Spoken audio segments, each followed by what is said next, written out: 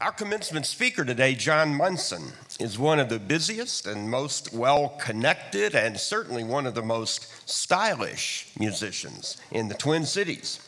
John, early in his career, was the bass player for a couple of Twin Cities' iconic bands, Semisonic and Trip Shakespeare. Excellent bands and excellent bass player. After those activities, more recently, John is the bass player in a band he's just put together, Twilight Hours, and the bass player for the very popular New Standards. John's diversity of interests and multifaceted role as a creative force, an artist and arts supporter, were further demonstrated in some very interesting work he did as one of the creative forces with the radio variety show Wits, which ran in the Fitzgerald Theater for several years, very popular show established by American Public Radio, and John was the creative and rock solid and also hilarious music director and bassist for that show. I wanted to mention a little more about the New Standards because that's actually an interesting model of a way to think creatively and freshly and create something new it's very interesting. It's a project that started when they began with Chan Poling and John and another gentleman who plays vibraphone decided they wanted to play jazz, but we're no longer interested in playing all the standards and the jazz repertoire of the last many decades.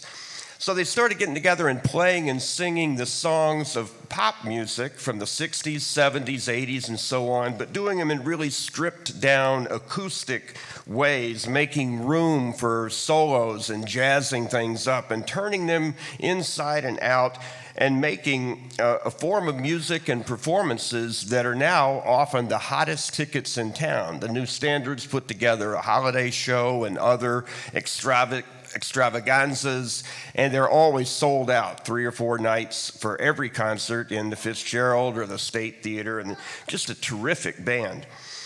So one final thing I just want to mention about John, he is an avid golfer, and as snappy a dresser on the golf course as he is off it. We played together one time, and I met him in the parking lot, and he got out of his car, and I thought I was playing with Ben Hogan.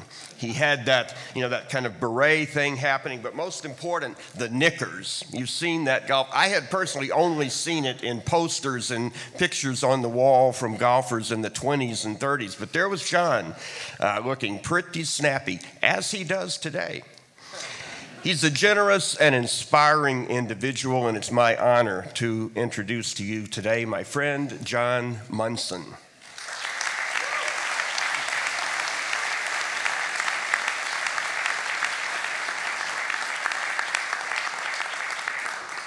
I am really honored to be here, and even more honored when I hear the music that you guys are making here at the school, that choir. If you guys are going to keep it together, I've got a gig for you in December that it would be really fun to hire you for. Because I've been having in my head, I've been like, I need to find a band that can kind of pull off that swingle singers kind of thing, really tight harmonies, but with a jazzy feel. It's a fun gig. It's a fun gig. Yeah, it's a very intimidating group to speak before, especially with faculty members like this too. You guys are so very fortunate to get to study under these folks over here, and also what an administration, people who all are very devoted to music. So I would say that you're some of the luckiest musicians in the city, and congratulations on getting to the finish, to the starting line. But no, really. That is a big accomplishment for sure. I got to tell you guys that I grew up with a dream from the age of about 10 of being a musician, because my mom was a musician and musicians were always coming to the house, and I loved seeing them, and what they were doing was just fascinating to me. And I would sit and I would watch my mom rehearse with these musicians in the house. And I started to cultivate a dream for myself of doing that.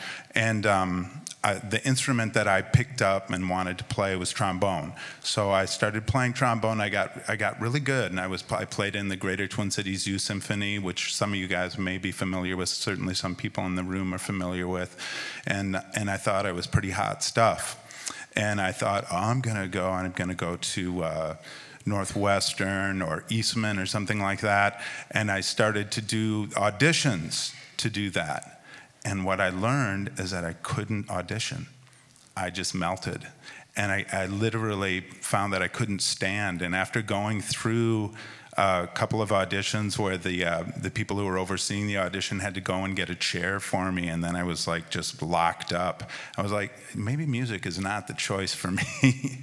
But so I respect you for what you've accomplished here, and it is a big accomplishment for sure.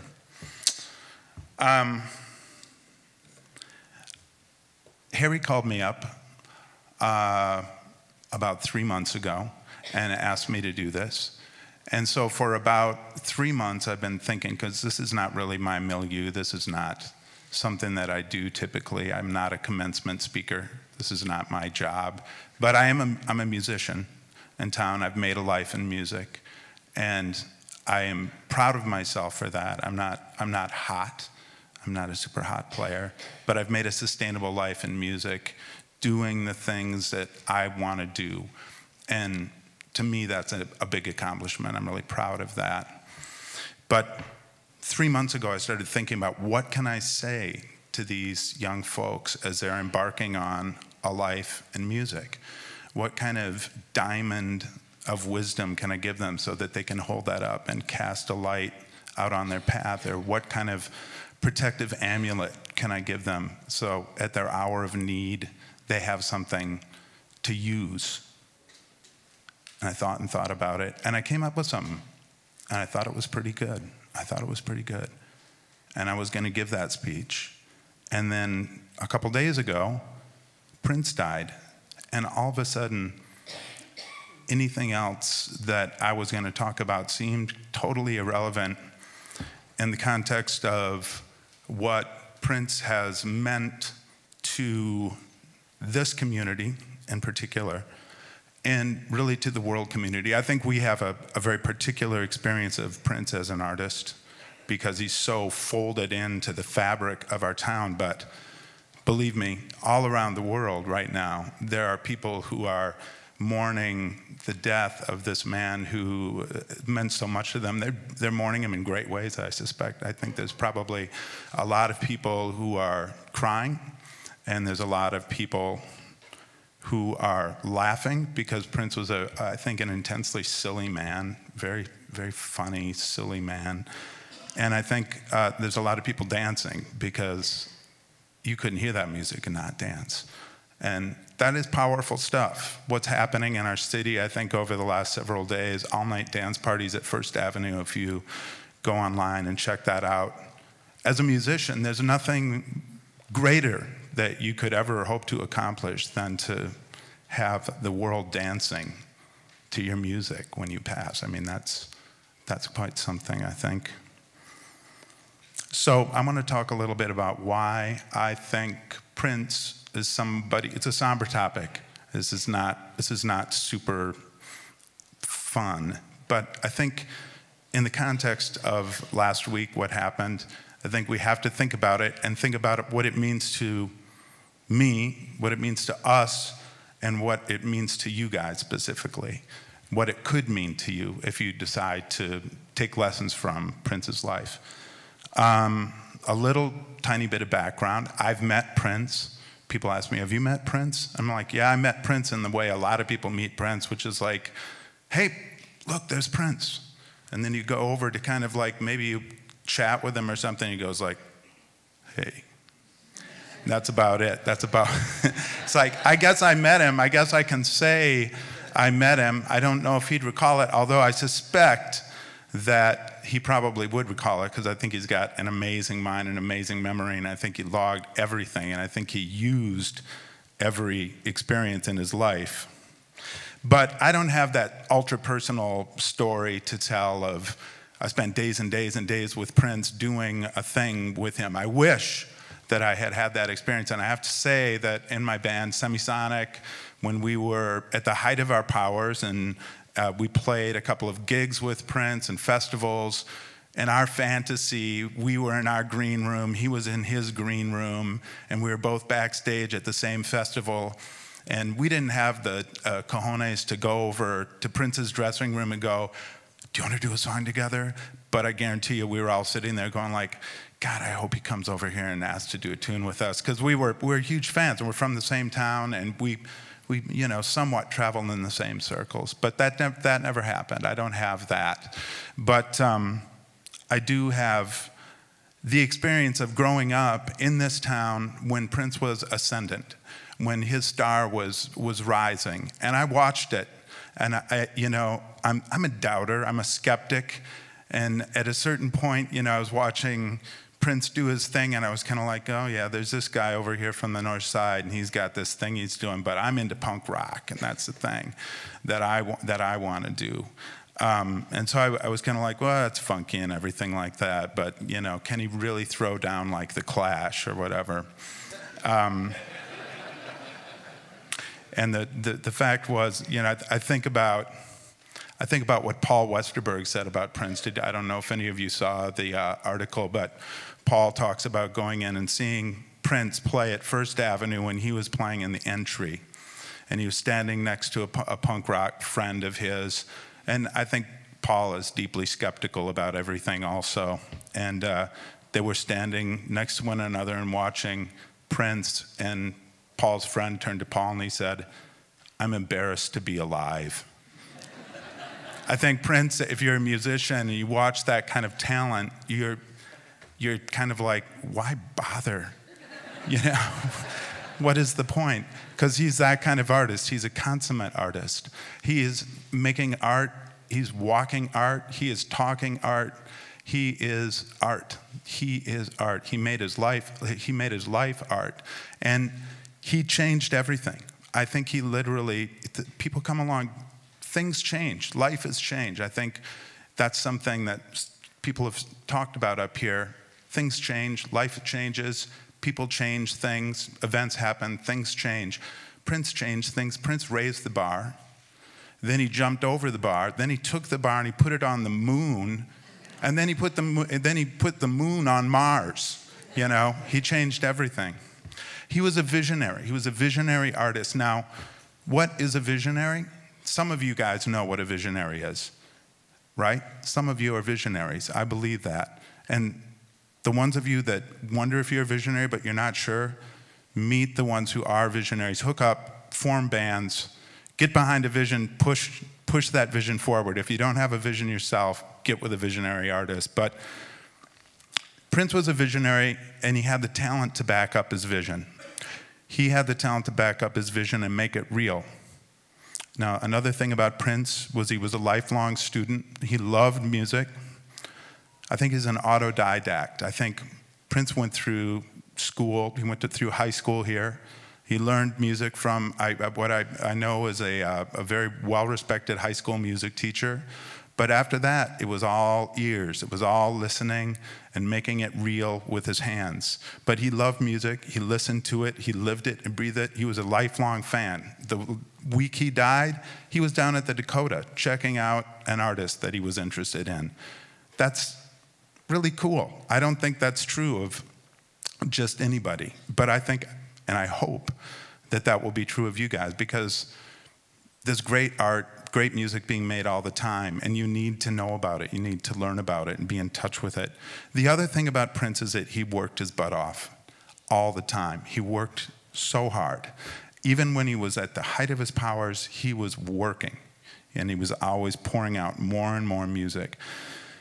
I want to give a couple of examples about artistic vision. What does that mean? What is artistic vision?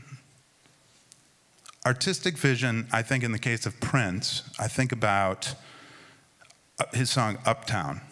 Prince wrote the song Uptown. Now, Uptown, from my perspective as a Minneapolitan, I was like, Uptown, why is he writing a song about Uptown? At that time, it's kind of a boring place. in our city. It was near the lakes. It was just kind of a neighborhood. But he created this whole vision around uptown where it was like black, whites, Puerto Ricans, everybody's just a freaking, you know. And that wasn't at all what uptown was. Uptown was white as hell. You know, there was no like multicultural anything going on there, and people were not dancing in the streets. But what I noticed is that people started coming to Minneapolis, and they started going to Uptown, and they started trying to find this thing that this guy had put on a record. That's being a visionary. He like made everybody believe a thing that wasn't true. I mean, you could say he was a liar, but really, he had a dream. He had a beautiful dream about a thing that could happen on the street, and everybody could get together, all different kinds of people, and be in love and make a beautiful world. You know, I think the other thing about Prince is he dreamed of a post-racial or a colorblind society, and he walked that walk. He had a band that was all different kinds of people. At that time, there were not too many rock bands that had women in them. I can't even believe that now, because I look at the kind of talent that you guys have. And I look all around the city, and I see so many women who are rocking so much harder than some of the sad little boy rockers that I see, and I'm like, these girls are going to set the world on fire, and that is the truth. That is the truth. They definitely have something to prove. And I love to see that. I love to see that fire, and I love to see that intention, you know. It's a beautiful thing to me. And I like to see it among any musician, you know. But anyway, Prince, that kind of post-racial world that he envisioned, I actually believe by him making that his band and making that his music, he brought that closer to reality, you know? And that's a place we want to go. I believe that that dream is a dream worth striving towards, and I think he made it closer. I think he made it closer. That's being a visionary. That's being a visionary talent. By insisting on your vision, by honing your vision, by practicing your vision, applying your talent to your vision, then your dream gets up and it starts walking around the room, and then it starts walking around the city, and the next thing you know, your vision is walking around the world. You guys actually can do that. That is possible. But there's more to dreams than just fairy dust and imagination, and you guys know that because you've been doing it for 2 years or 4 years here, or however long you've been here. It took me 25 years to get through college. So I know, I'm looking out there and I'm not seeing that out here, but maybe some of you took a little bit longer, I don't know. But back when I was in this band, Trip Shakespeare, that was kind of the first significant band that I was in, and we had a record contract back in the days when there was such a thing as a record contract, and we were on A&M Records, and we had a big budget to make our record, and we chose to make our record out at Paisley Park, which, as most of you probably know, is Prince's studio, another kind of vision of his that he made a reality, plunked down this amazing recording studio out in the middle of a field in Chanhassen. Seemed weird to a lot of us, but when it came time for us to make our record, we were really happy to be able to go there. And what was really cool about it was that Prince was in between tours, so he was at the studio while we were making our record there. And we had enough money so that we could afford to be in the top room out at that compound at Paisley Park. But that was Prince's room. But I think the studio was kind of struggling, and they needed to make some money, and they needed our money. So the deal that we struck is that we were going to split days with Prince. So what would happen at that time is that we would record from 9 o'clock until 10 o'clock at night. And then at 10 o'clock, Prince would show up with Kim Basinger, who he was dating at the time. Do you guys know who Kim Basinger is? She was like the hottest blonde you've ever seen in your life, basically. It's just like, oh my God, who is this like 6 foot tall woman who's just got perfect bone structure? Oh my God, it's Kim Basinger. Anyway, Prince had a lot of girlfriends, but anyway, at 10 o'clock, he would walk in, and then he would record all night. He'd record all night long, and we'd get there in the morning, at 9 o'clock to start our session, and we'd watch Prince walk out, sometimes with Kim, too. Again, in the morning, I was like, what's going on in there? What's she doing in there all night with him? But he would split, and his guitar stack was there. It was always different stuff. He was in there all night long, like working on songs, working on sounds, trying stuff out all night long. And he was at the height, the absolute height of his power and his cultural significance. I mean, he was a made man at that point in his life. He had had success that was unbelievable and off the charts. He probably already sold 50 million records or something like that. He didn't have to do another thing in his life. What did he have to prove? Nothing. But he was driven. He was driven, and he could not stop, and he worked hard all the time. And why do I tell you this? Because you may or may not have a vision, but hard work is in your grasp. That you can do. And if you work really hard, a vision might form, but certainly there's a possibility of excellence. And you know what? Excellence has a way of coming out. The cream rises, and you guys can do that. You can work that hard, and you can make that stuff happen. I do believe that. For me as a young artist, to see Prince working like that day after day, I realized that even with my relative lack of vision and my relative lack of energy, I realized to get anywhere, it's going to take every little bit that I've got. I'm going to have to put all of myself on the line. I'm going to have to commit completely. And you know what? That is totally proven to be true. Because there's not really a lot of room for people who aren't fully invested and fully committed. You guys have shown commitment and dedication to get where you are now, but it really is. You're at the starting line.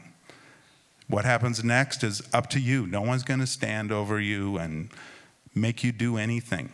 You're going to make yourself do it. You're going to have to work that hard yourself, for yourself, and really for your friends. Hopefully, I hope you guys have big musical friends who inspire you and can lift you higher, because that helps. That does help. So I don't want that to bring you down, because I do believe you guys are privileged. I think you're super lucky. Anytime I would see Prince perform, part of me would go, screw it. I just give up. I don't want to go on. I can't bother. But another part of me, the bigger part of me, would say, I'm inspired. I'm going to go practice. I'm going to work harder. And to lose a man like Prince, an artist like Prince, that's a huge loss. It's a huge loss to the world. I can't tell you, I don't know if you understand what a loss it is to this community. It's a really, really deep loss to this community. He was a binding element. He held a lot of stuff together and made a lot of stuff happen. I think we're going to learn that he was more of a force in the community than any of us realized. And he's a huge loss, a huge loss. But he created a legacy, and we all have that to share forever. And you know what? You guys have the possibility now of creating your own legacy, and we need it. We need it. We need visionary artists. We need artists who want to build that legacy, who want to make beautiful things happen. You're the ones who can do that now. So do that. Do that. Go out and make beautiful things. You can do that. Make beautiful things and put them out and share them. Share them. Give them to the world. Give it away. Give it away. Give it away. Pour it out there, guys. We're all counting on you. We're all counting on you. Thank you.